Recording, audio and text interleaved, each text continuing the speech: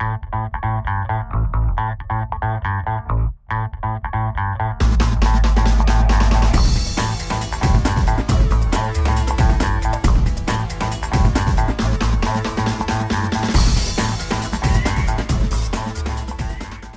Jim Myrick with the Myrick and Young team over at the new Keller Williams office in Los Gatos. We're proud to announce that, so come visit us.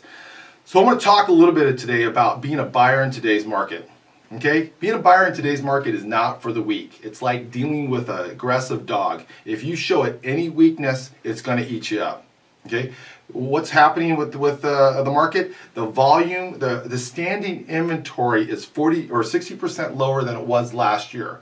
However, the volume's up another 8% than it was last year. Now, how does that work? When you have supposedly 60% less properties there to choose from, but your volume is up 8%.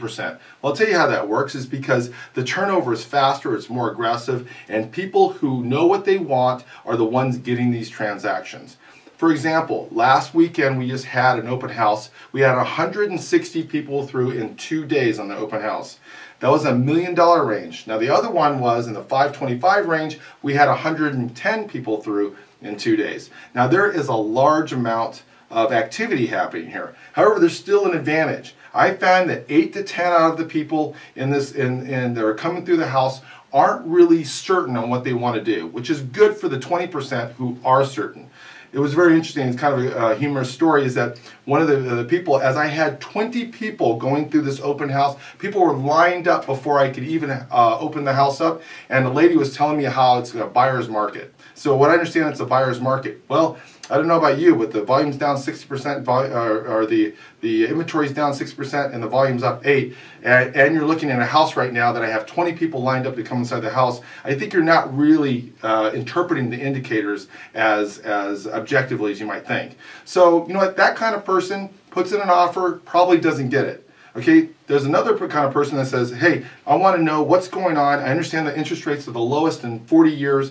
I get what the volume is, what's happening in this area, and I want to make an offer, and I want to see where I need to be to make this offer. Especially when you see an expansive type market. We start looking at average price ranges, what the volume is, and what is the possible strategy for getting into these homes. So those are the things that I would suggest if you're out of area and you have another broker.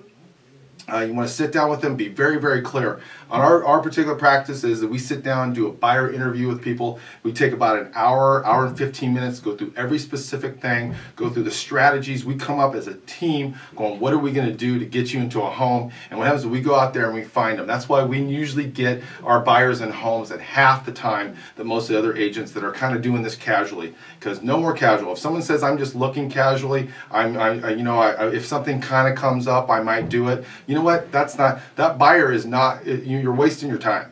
So we're trying to figure out, like, how can we get the people who want to rock and roll and find a piece of property and find them for a good deal and be the winning bid, and not just have to spend money hand over fist over it, but do it in an intelligent manner. So anyway, give us a call at our numbers down below as far as our email and our phone number, and also please subscribe to our blog. Thanks for your time.